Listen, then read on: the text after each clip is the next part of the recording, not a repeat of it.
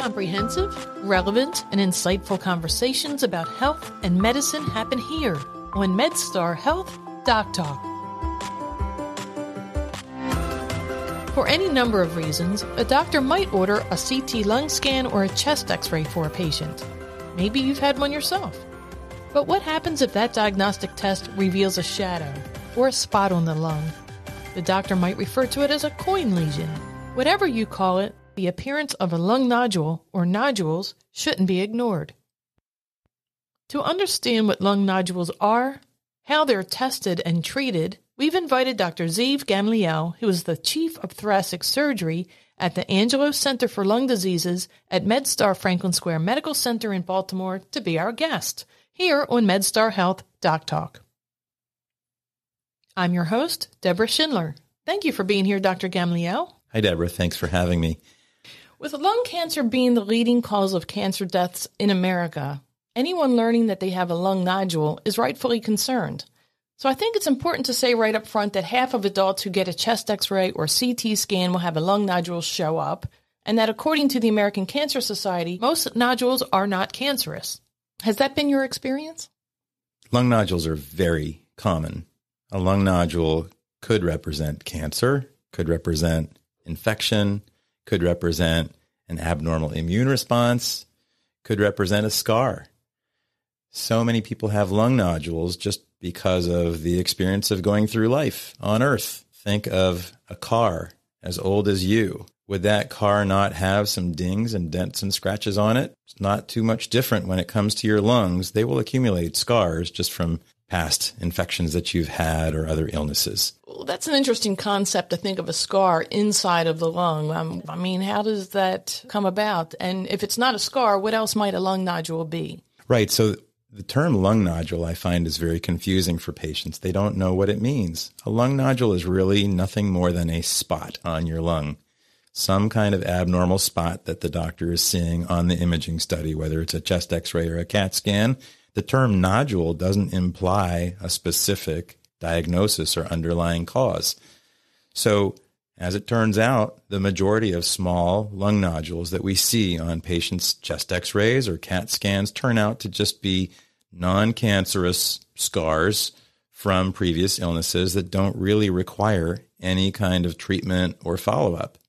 The problem is that these innocent lung nodules really look no different than some of the more sinister or worrisome lung nodules that are caused by underlying illnesses or even cancer. And that's why you need a medical expert to help you to determine if your lung nodule is something that needs to be acted upon, or if it needs to be watched, or if it can be ignored. Can you ever tell when you're looking at an image if it is cancer? If I came home knowing that I got an image back and it showed a nodule, can I rest assured that, if it was cancerous, they would have known? So often I find that patients are wondering why we can't be certain when we're seeing an imaging study whether their nodule or the spot on their lung is or isn't cancer. And the answer is because the imaging study isn't really showing us what is there. It's showing us a shadow of what is there. And we can be fooled by whatever that thing is in the lung if we're looking just at the shadow of the thing, trying to guess what it is. So when we're looking at these imaging studies that are showing us that there is something in there making a shadow of a spot on the lung, we can make educated guesses as to whether that spot on the lung is something very suspicious for cancer or not very suspicious for cancer or somewhere in between. How big is that spot or shadow, would you say, normally? Typically. Interesting question. That's one of the factors that might lead us to be more suspicious or less suspicious. When a nodule is really tiny, like a grain of rice or a lentil, it is statistically most likely to be non-cancerous. Only a tiny fraction of nodules that small will grow to the point where we can tell that they are behaving badly and are likely to be cancer. But if we see a big thing in the lung, say the size of a cherry tomato or an apricot, that is not so likely to be something innocent and non-cancerous. That is more likely to be something worrisome like cancer. Would that spot or shadow have been what led the patient to get a CT scan in the first place? place? I mean, there are symptoms, right? So interestingly, these spots or nodules in the lung typically don't cause any symptoms and are most often discovered by accident. So typically a patient will have some kind of respiratory or breathing symptoms. They're short of breath or they're coughing or they're wheezing, and their doctor will appropriately order an X-ray or a CAT scan to determine if they have pneumonia or emphysema or some other medical condition.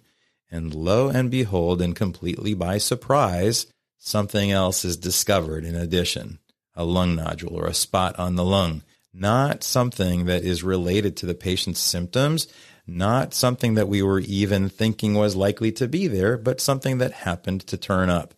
And that's really what starts this whole story for patients that show up with lung nodules needing medical advice. So if someone has had pneumonia, does that lead to maybe a nodule or scarring? Absolutely could. Often a pneumonia will resolve completely and leave no trace, but also quite often a pneumonia will resolve and leave some kind of damage behind in the lung, maybe damage that is not severe enough to impair a person's breathing, but that might leave a mark on their CAT scan or on their chest X-ray as a souvenir of that pneumonia. If it is just a scar from their pneumonia, we really don't expect that such a finding would enlarge over time. These scars resulting from damage to the lung typically remain exactly the same. Sometimes they even shrink, but they definitely don't enlarge if they're innocent. So I've used cleaners before that have had an impact on my lungs, and I've wondered if I've done any permanent damage to my lungs from that. Do you think that would cause scarring? There might be damage to your lung from inhaling toxic fumes. That kind of damage typically doesn't result in specific scars or spots on the lung. Okay, it could, but it might impair your lung function. So I don't recommend breathing toxic fumes, certainly. Usually when we see a scar on the lung, it's the result of some process in the lung that is in one area of the lung rather than affecting all over both lungs. Who finds the nodules on the image after a scan is done? And does the scan come to you for diagnosis? Walk me through the diagnostic process. So very often imaging studies are obtained by primary care providers who are sort of general healthcare providers who are trying to figure out why their patient is coughing or why they're short of breath, trying to find out if they have pneumonia or some other lung disease. And when they look at the report of that study, the report will mention a spot on the lung or a nodule. That primary care provider might not feel confident about sorting out whether that nodule is something to worry about or whether that nodule can just be watched or even ignored. And so very often that primary care provider will enlist some expert help, either from a pulmonologist or a thoracic surgeon. Describe for me what a thoracic surgeon actually is. Back in, I believe it was second grade, we studied insects, and we learned that insects have a head, a thorax, and an abdomen, in addition to their 6 legs. Thorax is just a $10 word for chest. So a thoracic surgeon is nothing more than a surgeon who specializes in operations on the chest. Not so much the outside of the chest, but the inside of the chest more often. And as it turns out, most of that work in North America in these days involves operations for lung cancer.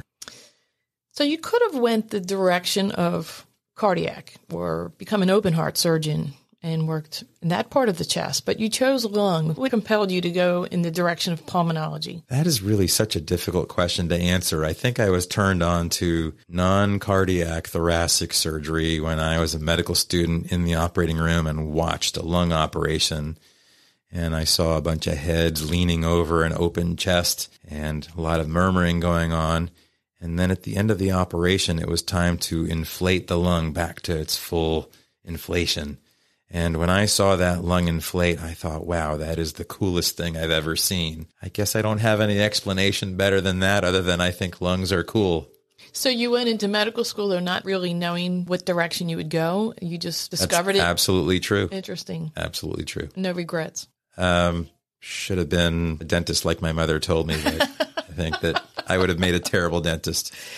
Now, what's your best case? What's your best case if you had to define your career? What makes you feel most proud? I think that the biggest privilege that I have is taking people who are really scared and really pessimistic and helping them to calm down, helping them to feel like they are taking charge of their lives, helping to guide them through a very, very difficult period in their life and getting them to the other side of that darkness with a happy ending. The real reward for me comes when I get to see them at their annual follow-up visits and give them good news every year saying that's another year cancer-free. And, that first year cancer-free is a milestone, but I now have patients that are 22 years, 23 years cancer-free. Wow. And I know them. I know their family members. I know their life stories. And we reminisce about old times. And that's really the payoff for me is I know that I was fortunate enough to be there at the right time in the right place to really help a person get their life back together and really get to where they are now. What's your most unusual case, would you say? Years ago, a patient came to see me because they had a very large mass in their chest. And they were very worried that it was a bad cancer and that their life was over. Doing a little digging, as it turned out, about 18 years earlier, that patient was told that they had a little nodule in their lung and that it was benign and they didn't need to worry about it. The years went by and that benign lung nodule stayed benign. It wasn't cancer, but it happened to grow and grow and grow to the point where it became the size of a bowling ball and was taking up a lot of space. The patient was managing just fine somehow, but when we did a biopsy and it showed that this large mass was not cancer, that was definitely a blessing. We operated on the patient, took that big mass out of their chest. Their lung finally had room to expand to its intended size because this bowling ball was no longer in their chest cavity. They had a feeling that they were lighter than they were before, which is literally true, but also they just felt a lightness by not having to walk around with that big heavy mass in their chest. And they went back to their normal life. And that was really a scary situation that turned out to have a fairly straightforward solution and a happy ending. I imagine they could breathe a lot better. They could. That's true. So are you going to see more patients as time goes on now that we've had COVID? Is that going to create nodules, people who have had COVID?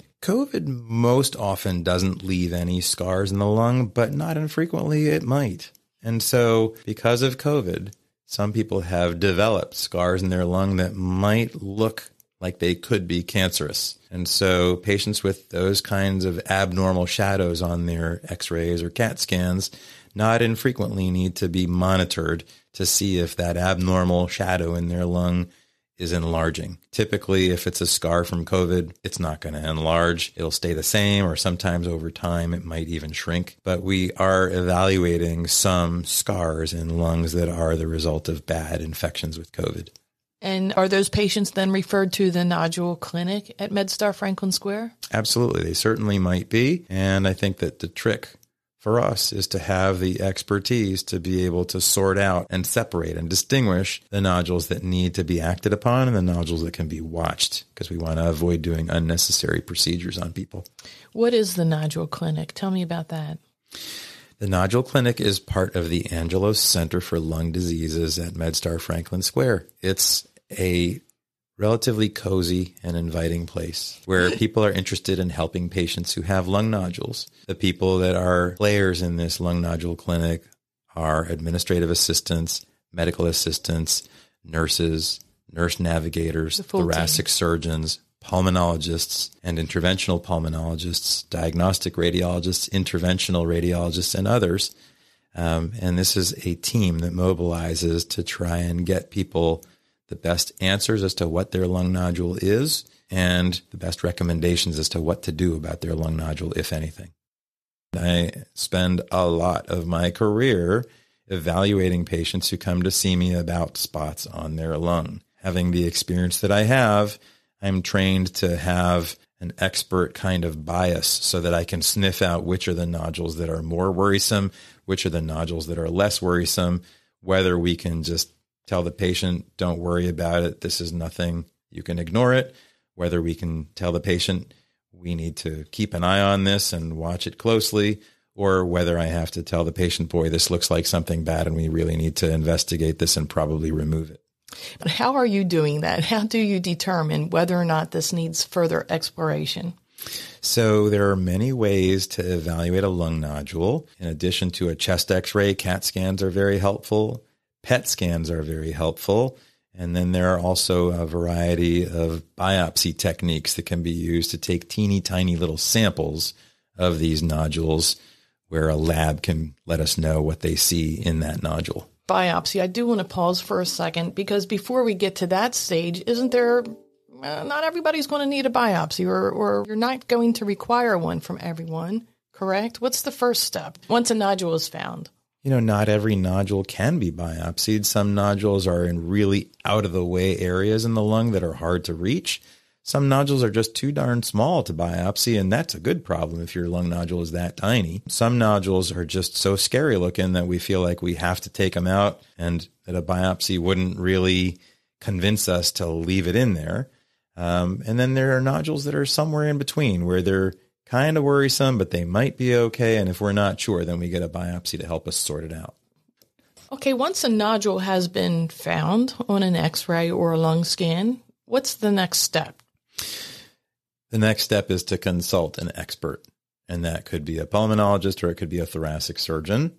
And what that expert will do is they will do a very thorough medical history to find out if you have any risk factors for cancer, whether it's lung cancer or some other kind of cancer, whether you've had a history of exposures to infectious agents that might have left scars in your lung. And they will also want to size you up to see how medically fit you are to handle more invasive procedures like tests or operations. After they do their thorough history, they'll examine you to find any other clues that might help them to guess what your lung nodule is. And then based on how the lung nodule appears on your imaging study, they'll tell you if they recommend that it should be removed, if they recommend that it should be biopsied, if they recommend that it should just be followed with additional scans down the road, or whether you can just ignore it. So that leads us to the biopsy. How is that done? Who is a candidate for that? So let's clarify what the word biopsy means. A biopsy means that you're finding out what something is by taking a teeny tiny little piece of it, a microscopic piece usually. And so a biopsy is very often done by sticking a needle into the nodule or lump that is inside the lung. There are two main approaches to sticking a needle into a lung nodule. One approach is to do it from the outside.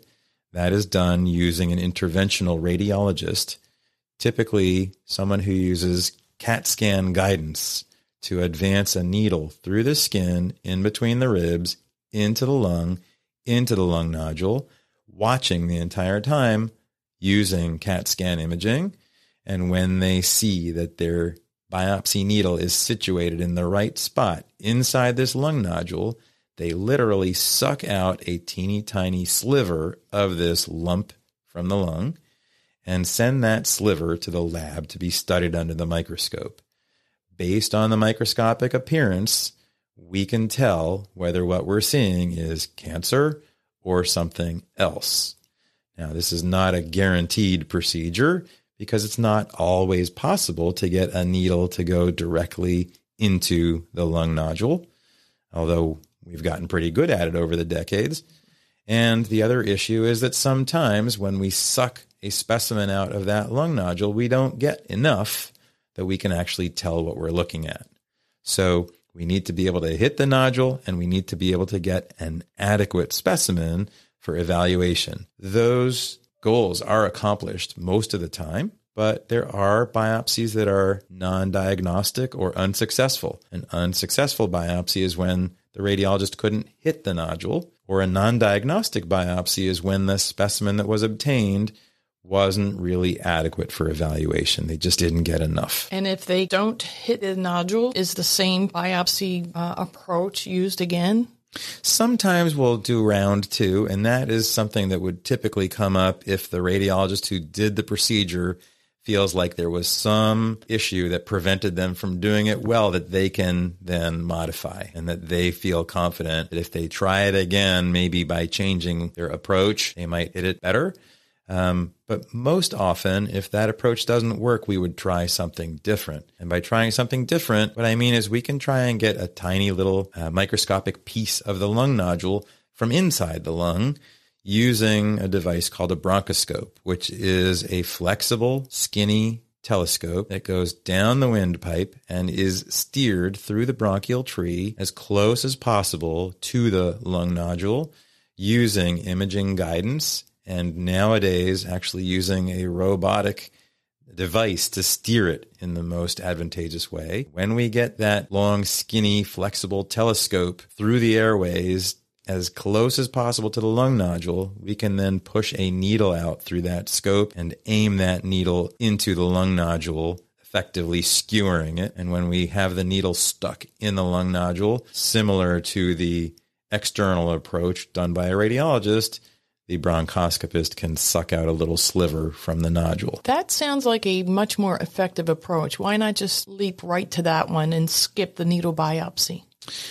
As it turns out, each approach has scenarios where it has advantages, and each approach has scenarios where it has disadvantages. A needle biopsy done by a radiologist through the skin does not require general anesthesia. We can certainly provide patients with sedation to make it less scary and have them happier through the procedure, but they don't have to be put to sleep. And we also have real-time imaging confirmation of the trajectory of the needle. A bronchoscopy does require a general anesthetic, and although we do imaging throughout the study, we're not often watching the needle as it enters the nodule. That can be done in certain circumstances. In certain circumstances, it might not be possible. So sometimes we're just hoping for the best with that approach. The bronchoscopy approach, where we're biopsying the nodule from inside the lung, is especially helpful for lung nodules that are deep inside the lung and closer to the bronchial tree.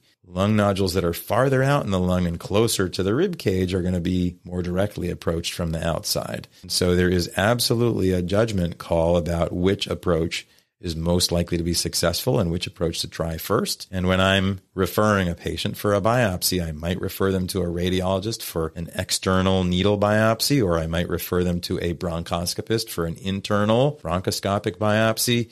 And sometimes I'll have both experts weigh in on how confident they are about being able to hit the nodule, and whichever expert feels like their approach is more likely to work will usually get the first crack at it. So the needle biopsy is done. The radiologist feels it is a fail. Does the next approach come in at the same time, or are they separately scheduled? It's a separate procedure done in a separate area of the hospital by a different team using completely different equipment. Got it. So it typically gets scheduled for a different date. And not always would it be feasible to try the other approach if the first approach doesn't work. So sometimes if we fail, we have to regroup and think of another idea rather than doing a biopsy. And then once it's done and the tissue is extracted, how long does it take to get results? There are biopsies that are very straightforward, and we might have results even the next day. And then there are biopsies that really take a lot more work to try and sort out, and they might need multiple rounds of tests to figure out. There are even biopsies that get sent out to other institutions where there is a particular expert in a particular kind of lung disease that might examine the biopsy. And so it sometimes happens that biopsies take 3 weeks or more to come back. But typically within 3 to 4 days, we can have a result. Very anxious time for patients. It is. So I think not knowing is a very scary time. Right. But I think that what I would say to patients is realize that your lung nodule isn't causing you any symptoms. We are concerned about the possibility that your lung nodule might cause you trouble in the future, but we're getting there before it has really had a chance to bother you. And so taking a few days to figure it out is a good investment. That is time well spent. The reason is that what we're trying to decide is whether your lung nodule needs to be removed with a lung operation. And while that's what I do for a living, and I like to help people by operating on their lungs and removing bad things from their lungs, Sometimes patients don't need that, and I definitely don't want to be performing lung surgery that isn't necessary. So you had jumped ahead to my next question, which was, will treatment be needed if it's not cancerous? There are times where it's just hard to say whether we should or shouldn't remove something. And there are situations where I'm having a heart-to-heart with my patient, asking them, what would give you more peace of mind? Would it give you more peace of mind to get rid of this thing by undergoing lung surgery? Or would it give you more peace of mind to avoid an operation that might be unnecessary and just bear with me for a while we continue to check on this periodically with scans every so often? And, there are times where there isn't a clearly correct or incorrect answer and where I take my cues from the patient. And some patients are absolutely motivated to get rid of anything that might have a remote chance of being cancer. And some patients are much more interested in avoiding any surgery that they don't absolutely have to have. And so we do try and tailor our recommendations to the patient. So let's say you have to take the nodule out, whether it's patient driven or you feel that it's necessary. How does that happen? So the important thing in operating on patients is to realize that surgery usually goes very well and patients usually make a complete recovery, but we can't take that for granted. And I think that the old adage of measure twice and cut once is really important. So I think that it is important to take a moment to evaluate the patient and make sure that going into surgery, the odds are stacked as heavily in their favor as possible. The last thing anybody wants is for a patient to have some bad complication from undergoing lung surgery.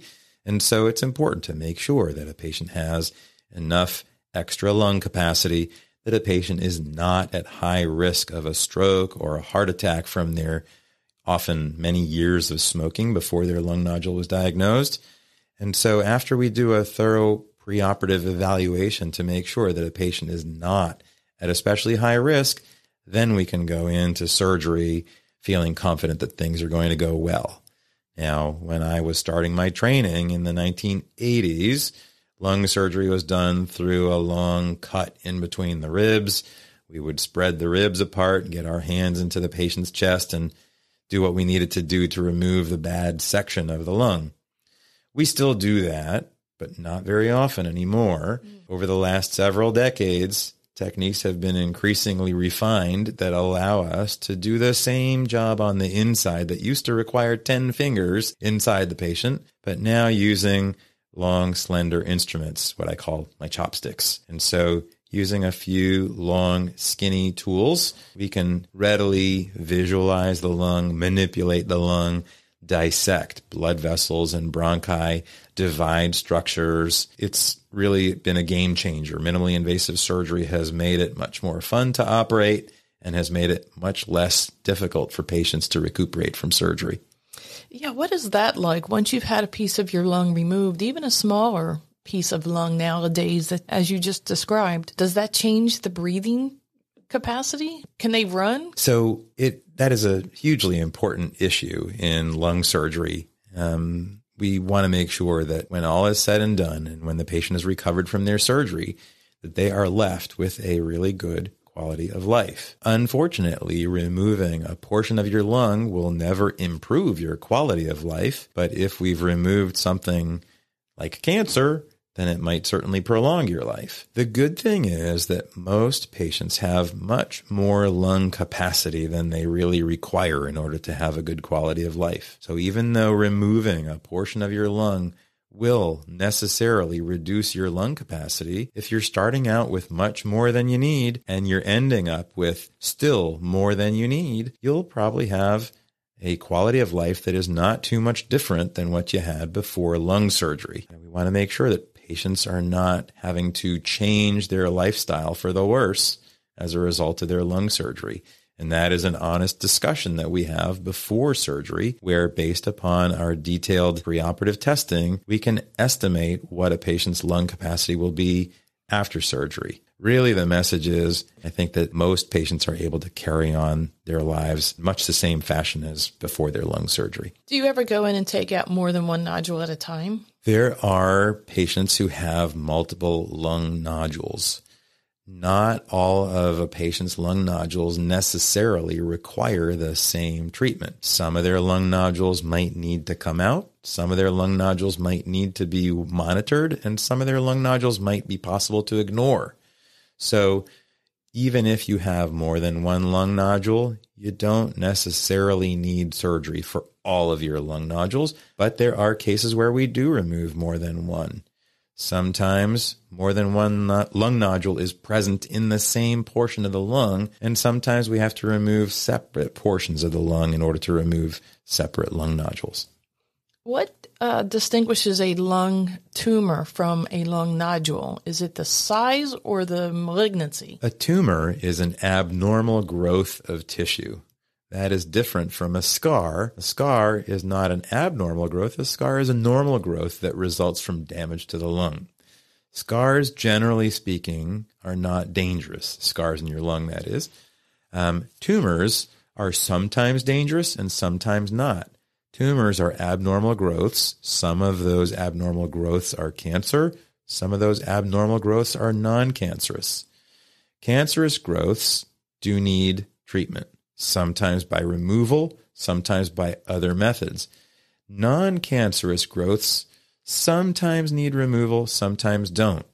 With non-cancerous growths, we remove them if we're concerned that they are going to continue to enlarge to the point where they start pushing on things, taking up too much space. I have, in my career, removed non-cancerous growths the size of bowling balls from people's chests because they've grown to the size where they're compressing on things. We certainly don't ever want to let a situation get to that point. If we think that there is a real concern that a non-cancerous growth is likely to continue to grow and cause trouble by enlargement, we would take it out as soon as it's feasible to do that and before it causes trouble. The good news is that even that bowling ball sized growth that was not cancerous is not really something that we worry about when it comes to spreading to other parts of the body. And so even a large non-cancerous growth is cured by removing it. Cancerous growths, on the other hand, can also enlarge, but beyond enlarging, the concern is they can spread to other parts of the body. The sooner you get in there, the less likelihood that cancer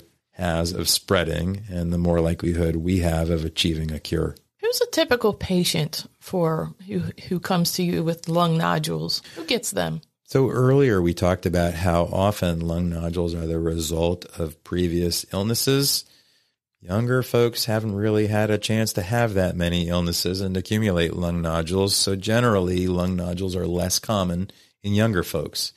But by the time you get to middle age or old age, you've had plenty of time on God's green earth to accumulate all sorts of damage to your lung and are pretty likely to have at least some innocent scars in your lung. We might not be able to tell right off the bat that what we're seeing is an innocent scar because often the good guys and the bad guys look very much the same on an X-ray or a CAT scan. It might take some time and effort to sort out whether your lung nodule is something worrisome or something not worrisome. The other thing is that patients who have had any kind of occupational exposures to hazardous materials not infrequently have damage to their lungs that can result in scars or nodules.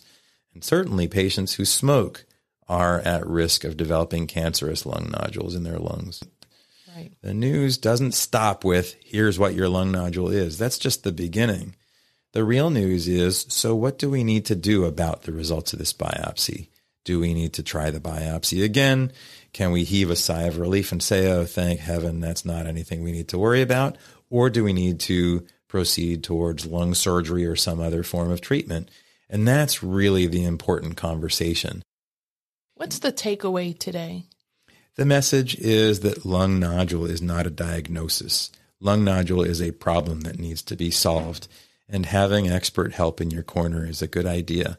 So if you do have a lung nodule that's discovered quite often by accident, as we discussed, it's a good idea to recruit some expert advice from a pulmonologist or a thoracic surgeon and have an expert opinion on whether anything further needs to be done for that lung nodule.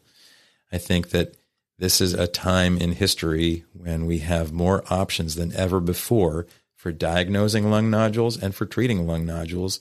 And I must say that Very often, patients who come seeking medical attention for a lung nodule are given a happy ending to that problem. Wonderful. Thank you. And thank you for what you do. It's an honor and it's a pleasure. Thank you.